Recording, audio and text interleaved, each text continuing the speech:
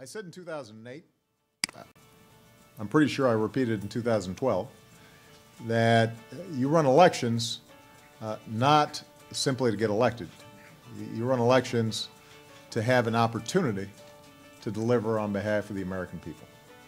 What we want is to make sure that the voices of the people who put me here continue to be heard, that they're not just heard during election time, that they're not just heard in terms of dollar solicitations, that we are helping to build or sustain a network of citizens who have a voice in the most critical debates that are going to be taking place over the next year, year and a half.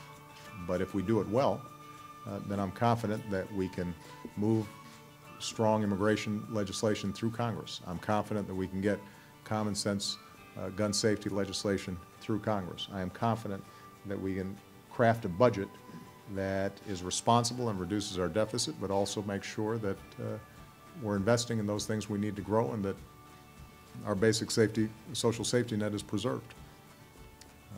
But I can't do that by myself.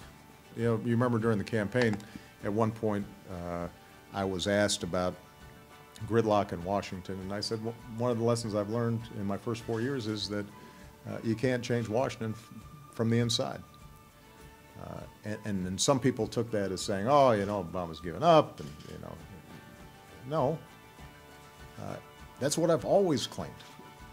I've always said that, I am representing people, and that change comes about because people are activated, people are involved, people shape the agenda, people determine the framework for debate, people let their members of Congress know what it is that they believe, and when those voices are heard, you can't stop it.